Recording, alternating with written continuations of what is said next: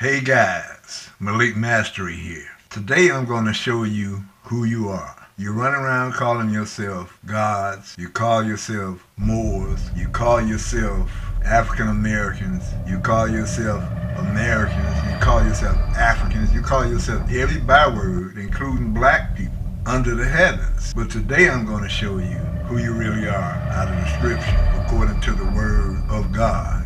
I'm start reading in Deuteronomy chapter 28, verse 62. And ye shall be left few in number, whereas you were as the stars of heaven for multitude, because thou wouldest not obey the voice of the Lord thy God. And it shall come to pass that as the Lord rejoice over you to do you good, and to multiply you, so the Lord will rejoice over you to destroy you, and to bring you to naught. And ye shall be plucked from off the land, whither thou goest to possess it. And the Lord shall scatter thee among all the people, from one end of the earth even unto the other. And there thou shalt serve other gods, which neither thou nor thy fathers have known, even wood and stone. And among these nations shall thou find no peace, neither shall thy sole of thy foot have rest. But the Lord shall give thee there a trembling heart, and failing eyes, and sorrow of mind. And thy life shall hang in doubt before thee, and thou shalt fear day and night, and shalt have none assurance of thy life. Now see in verse 62,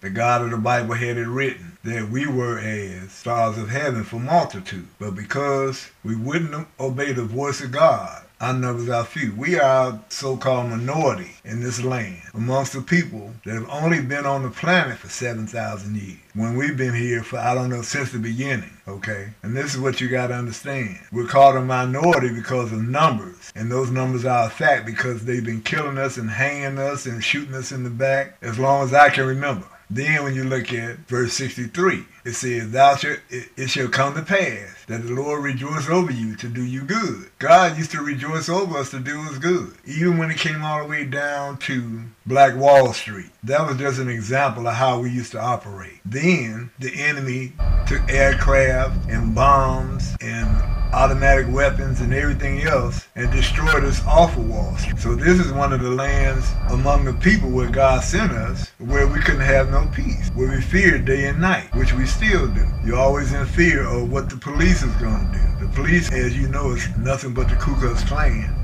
And that's a continuation of when God had us scattered, verse 64, had us scattered among all the people, from one end of the earth to the other. Everywhere you look on earth, you find this people that call themselves black and brown and Afro-American and African-American, Moors, etc. Everywhere you look, you find these people that call themselves by all of these proverbs and bywords, okay? Now you look, and the most important thing to take away from this whole ideal is 64. And the Lord shall scatter thee among all the people, from one end of the earth even unto the other. And there thou shalt serve other gods. We was put out of our land because we wanted to serve false gods. We was put in this land so that we could serve false gods because we refused to serve our God. So now you won't serve nothing but false gods. You serve all kind of, it even got all the way down to the end of this verse, the end of verse 64, where it says,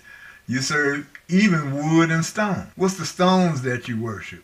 Diamonds, pearls, rubies, all of this type of stuff. What's the wood that you serve?